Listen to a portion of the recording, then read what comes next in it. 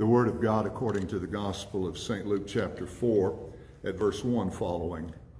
And Jesus, full of the Holy Spirit, returned from the Jordan and was led by the Spirit in the wilderness for 40 days, being tempted by the devil. The Word of God for the people of God. Thanks be to God. Father, may the word of my mouth, the thought, the meditation, the heart of all here today be acceptable, or in the name of Christ become acceptable. You alone are our strength, our Redeemer. Amen. Friday I was talking with a neighbor, and don't know that you know this person, so names are irrelevant, but was talking with someone that lives not too far from where I live. And she said, I know God won't put on me more than I can bear. And I said, I don't know that that's true or not. I think he allows us to be tempted beyond our measure by ourselves in order that we understand our need for God.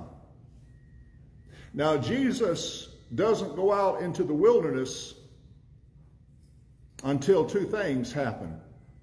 Until A, he's full of the Holy Spirit, and B, he's led of the Holy Spirit. You're going to end up at some point in your life, if you haven't already on several occasions, in a wilderness. And it's going to feel barren in those places, and it's going to feel like you're all alone and there's no hope. But if God is the one that led you there, and God has a habit of doing so, he'll provide the way out. Now in Luke 1, you've got this experience of John the Baptizer. At verse 41, we're told that he's filled with the Holy Spirit. But by the time we get to chapter 3, or not verse 1, chapter 1, verse 41. But by the time we get to chapter 3, he's already speaking out openly, publicly against the Jews, against soldiers, and against Herod himself. He's full of the Holy Spirit, but he's already in danger by chapter 3. My point is that according to Dr. Luke, God has a habit of allowing us to be in places where we might be in danger. Now, there is a second verse I need to read to you from the Epistle of St. James, chapter 1, verse 13. Let no one say when he is tempted, I am being tempted by God, for God cannot be tempted with evil, and he himself tempts no one. So it's a fine line to say that I'm in the wilderness, God put me here, and to say God tempts me. God puts us in places where we can be tempted. God allows us to be in places that if we don't turn to God, you and I are going to be overwhelmed. But God never tempts us. And with God's help, we overcome temptation. I'm president of the local chapter of the Wesleyan Covenant Association, and on Thursday it was formally announced that May 1st, a new denomination is going to be birthed that I'll be going with, the Global Methodist Church. It is what the UMC claims to be in the Book of Discipline, but has not enforced in the last 20 years. Well, when the announcement was made, as you can imagine, I've gotten phone calls from clergy all over the annual conference, from lay people who are leaders in their local church, from people who heard from someone else that something was happening and they want to know the details. And I've been on text, I've been on emails, and I've been on phone calls pretty steady since the announcement was made. And the questions all come down to three various things. What's going to happen to our property? What's going to happen to my health insurance? What's going to happen with my pension? And the one question I want to ask is, what's the will of God? Have you sought out the will of God? Could it be that by the Spirit you're being led to the wilderness? But God's not going to give you more than you can bear with God's help. There's 40 days temptation in the wilderness. And we're reminded that at the beginning of the season of Lent, we've got 40 days to see what it's like to be living led by the Spirit. And it could be that during 40 days of Lent, you may end up in the wilderness. But what you're going to discover is God is faithful. What you're going to discover is that with temptation comes the power to overcome temptation. Now, in days gone by, I used to go to the gym. That hasn't happened in several days. But in days gone by, I used to go to the gym. Now, when I wanted to get stronger, I didn't take weight off the bar. I added the stress that my body was under. God is not about making you and I happy. Now, that was a good place to say amen. You blew it, but it was. God's not about that. God's about building God's kingdom, and He calls us to become part of God's kingdom.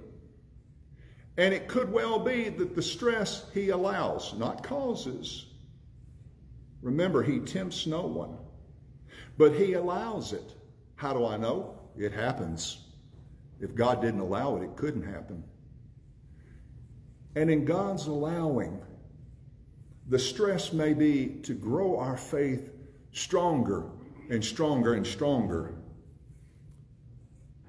And Jesus, full of the Holy Spirit, returned from the Jordan and was led by the Spirit in the wilderness for 40 days, being tempted by the devil. And He ate nothing during those days. And when they ended, He was hungry. The devil said, "If you are the Son of God, command this stone to become bread." Now, isn't it interesting that the devil uses his own hunger against him? It's oftentimes the physical that provides opportunity for temptation in our lives.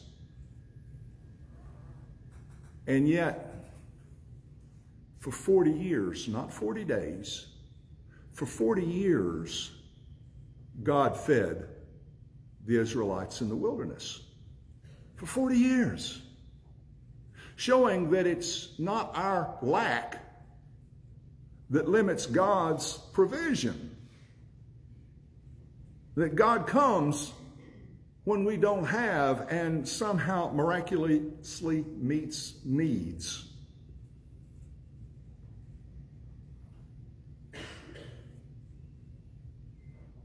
And Jesus answered, "It is written, man shall not live by bread alone." There's more to life than physical need. There's a lot more to the world than just what you require to stay alive. It always amuses me when I think about the Israelites in the wilderness. For 40 years, they ate manna. Do you know what the word manna means? It means, what is it? You can just imagine the first Israelite that gets up the first morning hungry and goes out and sees these white flakes on the ground. And he turns to his buddy and said, "What is it?" And somebody decided that's going to be a good name. But for 40 years, God fed the people of God. What is it? I don't know, but God provided it. And so I'm going to eat it. Man shall not live by bread alone. No. But what we need, God does provide.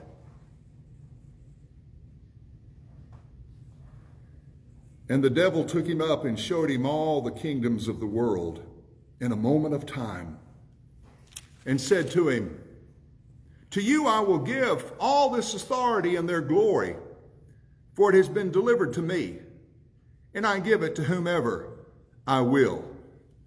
You're thinking, what do you mean all this has been given to you? Well, over in 2 Corinthians chapter 4, verse 4, Paul refers to Satan as the god of this age. He has control, but it's during this time period only. And what's being offered here is short-term success. And Jesus says, it is written, you shall worship the Lord your God, and him only shall you serve.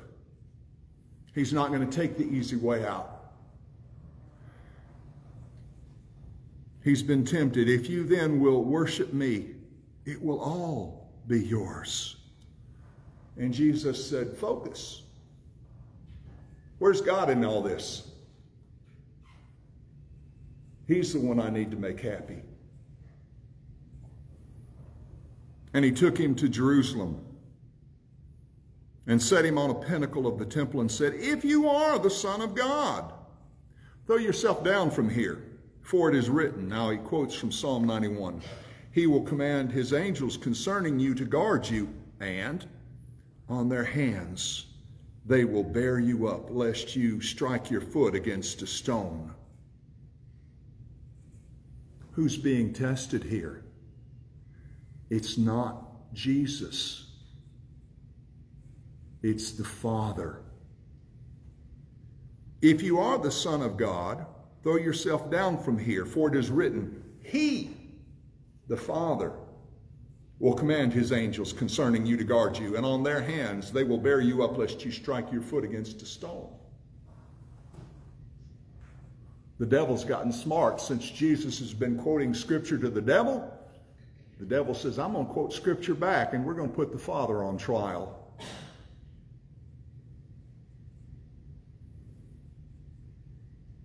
And Jesus answered, it is said, you shall not put the Lord your God to the test. Deuteronomy 6:16. You shall not put the Lord your God to the test. There are times we end up in the wilderness. Not because something we did wrong, but because maybe God allowed it. Maybe God called us to the wilderness. He doesn't tempt us, but he does allow trials. And in it all, the purpose is for us to go strong in our faith. Have you known trials in your life? Are you stronger for it? Well, since this is such a high in the way of sermons, let me close out with a bang. And when the devil had ended up every temptation, he departed from him until an opportune time. Devil's coming back. He doesn't leave until Jesus comes again. You're going to face temptation, church, until you enter eternity. Either at your physical death or Jesus' return. And up until that time, the devil can return. And isn't it interesting that you can overcome many, many, many trials and still lose? Y'all remember Elijah the prophet? He stared down 450 prophets of Baal. But one woman, Jezebel, threatens him, and what does he do?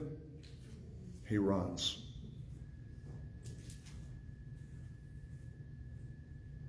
What I'm saying, church, is be in for the long haul.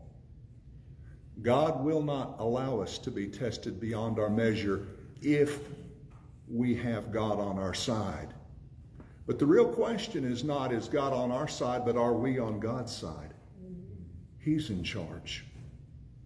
In the name of the Father, the Son, and the Holy Spirit, Amen. Our Lord sets before us a table. On page 12, you hear the invitation. While you're turning there, though, let me make sure you understand that if you would receive what God offers in Christ Jesus, you're welcome at this table. You don't have to be a member of the denomination. You don't have to be a member of this congregation. If you would receive what Jesus offers, you're invited. Christ our Lord invites to his table all who love him, who earnestly repent of their sin and seek to live in peace with one another. Therefore, let us confess our sin before God